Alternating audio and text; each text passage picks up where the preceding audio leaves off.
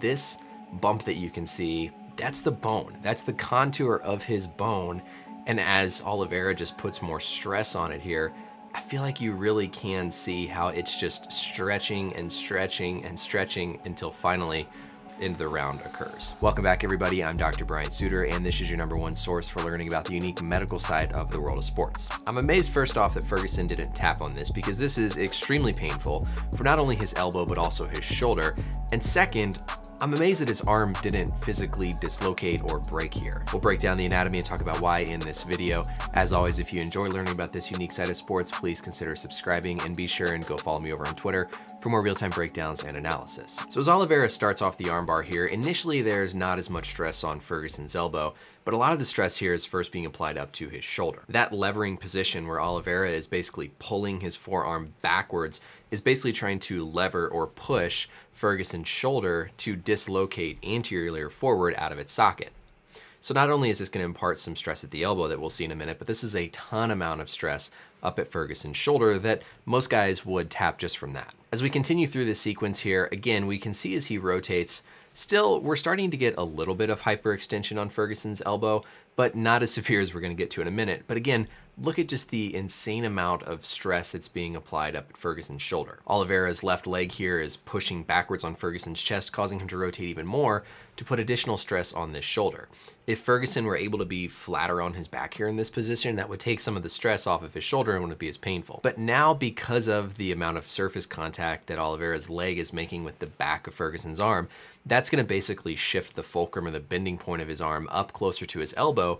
And we can see then as Oliveira starts to crank even more, this is where we really start to get that stress, that hyperextension load on Ferguson's elbow. Now in this position though, one of the primary stabilizers of the elbow joint is between the olecranon of the ulna and the humerus. We'll show you that in our anatomy here in a minute, but basically it's at this position, it's basically bone hitting against bone along with some of the soft tissue ligaments, but really that bony stop is part of what makes it harder here for Oliveira to continue that hyperextension. Now, as you can see him switch positions here, this was when it starts to get really bad. He tucks Ferguson's arm between his, allowing him to get even more leverage, and now we can really see that hyperextension come into Ferguson's elbow. You can even see here, this little bump that we can see is the bone of Ferguson's elbow.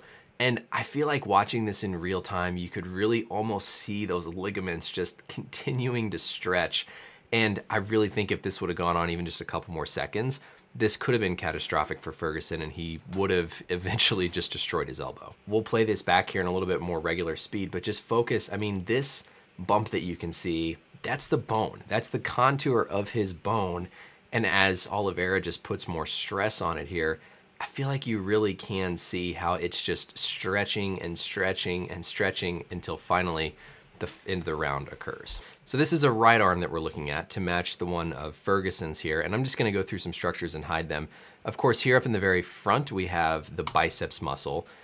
Deep to the biceps, we have the brachialis, and we can actually see the bicep muscle contour when we go back to the fight. If we look at when Ferguson's arm is in this position, this sort of contour you see in the skin, that top muscle there, that's his bicep. Just to give you some orientation, his triceps is going to be sitting back here. So if we go back then to our anatomy, we've hidden some of these muscles. Again, on the backside of the arm here, this is going to be where you have your triceps. Your triceps comes down and inserts onto this bump of your ulna called your olecranon. Whenever guys are throwing elbows, that's that really sharp protuberance that we have on the back of our elbow. That's called the olecranon, and it's actually part of one of our forearm bones called the ulna. So we'll hide the triceps here, and now we're starting to see more of those passive restraints of the shoulder joint. Getting down into the muscles of the forearm, here on the outside, we first have the brachioradialis. If you basically sit and you kind of clench your arm up, that's this top muscle that sits here on the outside of your forearm. So we can hide that one. Now, on the inside of the elbow here, coming off, we have the group of wrist and finger flexor muscles. These run all the way down to the hand and the wrist, and they're the muscles that help us make a fist and flex our wrist back. So we'll hide all of these different muscles. Coming around then to the lateral or outside of the elbow, now we have the extensor muscles. So the muscles on the backside are the ones that are going to raise our wrist up and straighten our fingers out. So we can hide all of those muscles. And now we're getting down into really the meat of those structures that are affected here for Ferguson. The first primary stabilizer that's gonna be stretched here in this position when Ferguson is having that hyperextension on his elbow is gonna be this capsule of the joint, specifically the anterior or front portion of the capsule.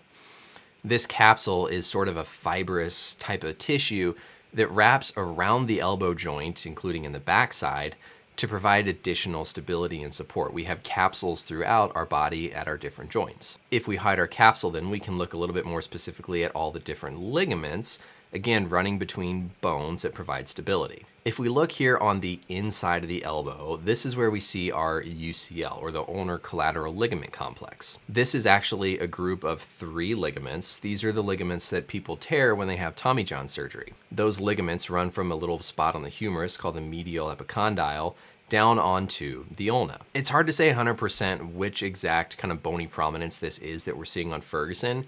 I think because of the angle that Oliveira is applying this force, there's a little bit more of like a valgus bending outward.